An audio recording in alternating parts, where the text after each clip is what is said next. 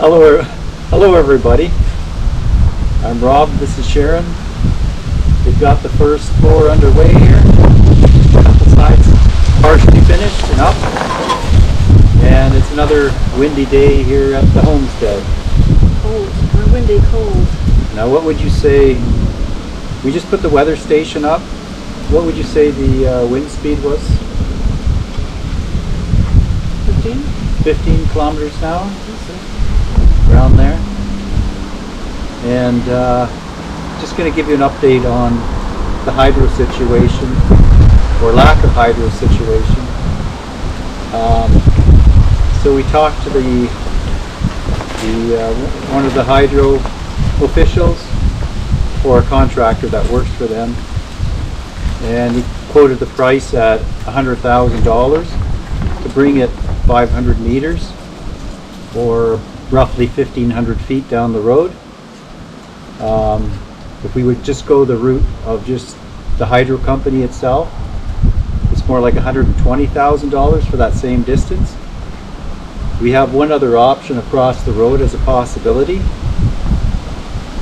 There's a hydro pole 300 feet on the other side of the road in front of me, but we haven't approached the neighbors on private property. We haven't approached them to see if they agree, if they would be interested in selling us some of their electricity, or at least access to the line.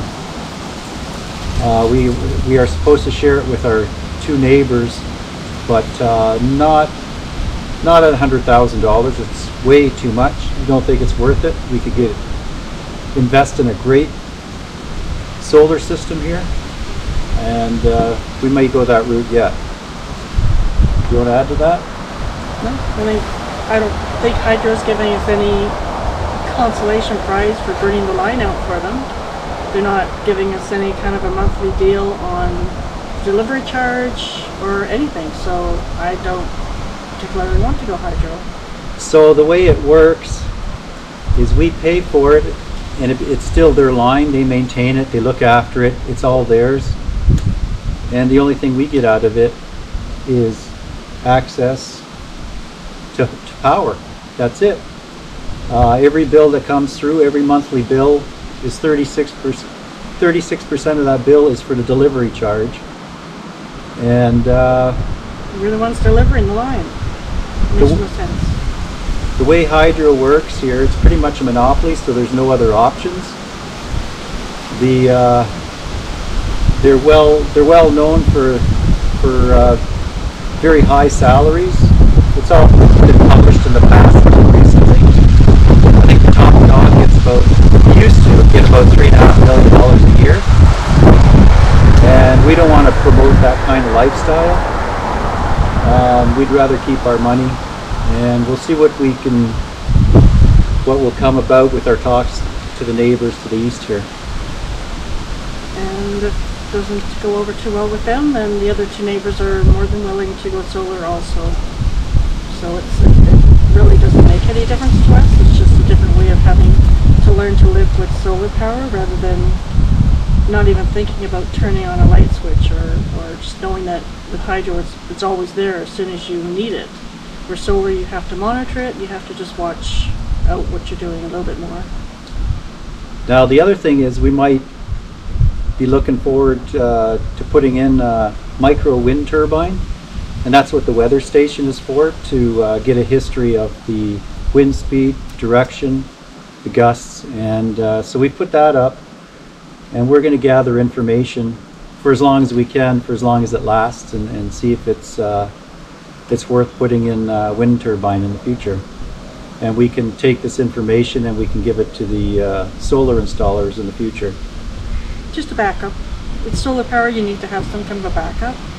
From November to March, April, the sun isn't as strong as you need it to be to run everything that you run through the summertime. So you either use a generator or you try the wind turbine. Other than that, I'll give you a quick tour. Now if you look at the studs, they're 2x6s, which is what I prefer. I like that idea better than 2x4s. It's a little stronger, more expensive, but that's okay. Now this is where the northwest bedroom is, in here, in this corner here, and there'll be a massive window in this area.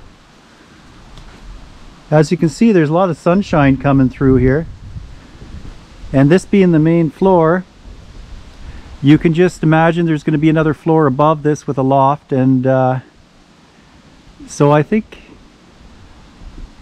looking at all the sunlight coming in, I think we might be okay. Like I said before in one of the other videos, we may take out that oak tree and that pine tree, but only as a last resort. We'd like to keep them. They've worked here 2 days this week, and they had another build as well on the go, so they spent the last 3 days doing that. The floor is plywood, tongue and groove, and yeah, we've had a lot of rain here the last couple days, and it's just starting to dry out today, and I think there's more rain on the way. You want to add to that, Sharon? Okay, that's it for now, folks. We'll talk to you another time. Okay, this is Sharon coming down the ladder. We heard a tree fall down behind me here about 10 minutes ago. Wind brought it down.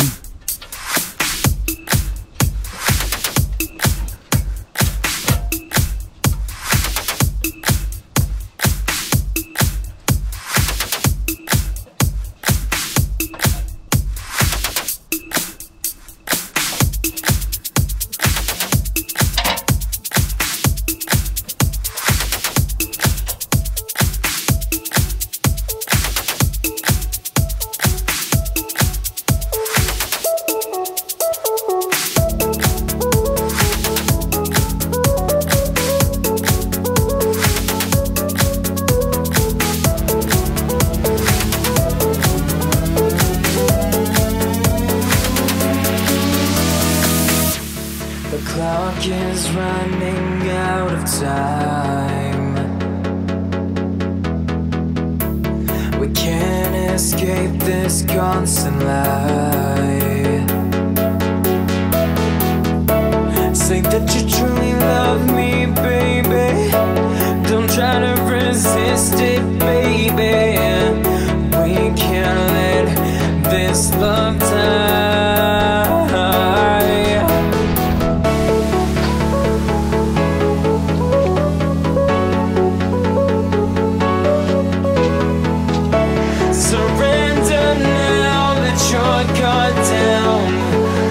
Can't escape the future. Can't escape the future. Can't escape the future. Can't escape the future. Can't escape the future. Can't escape the future.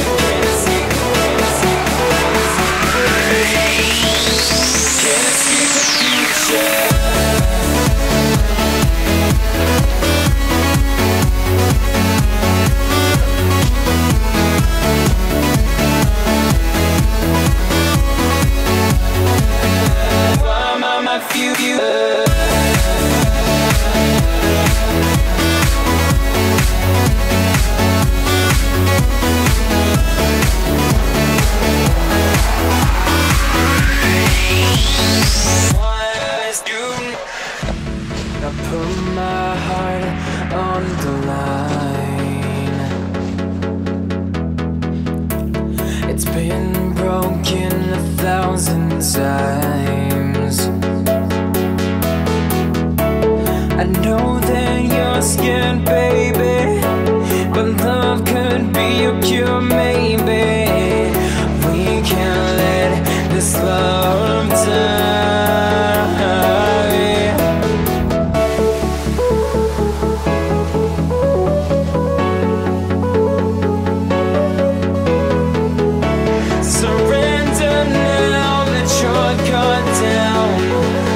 Can't escape the future. Can't escape the future. Can't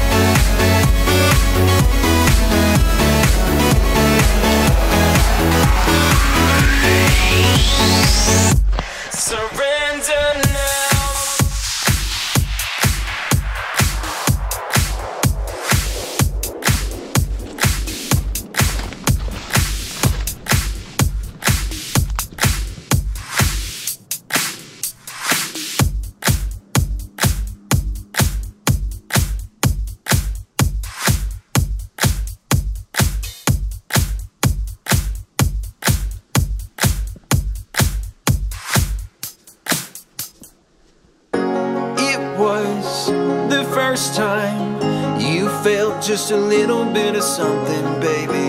And I fell, believing I'd fly. I found a reason to give you just enough of what you wanted, baby, to find you weren't willing to try.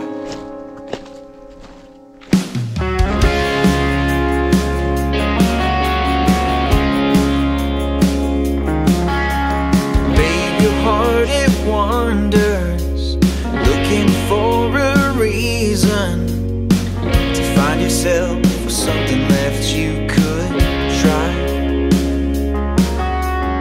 If I placed what I have in your heart, believe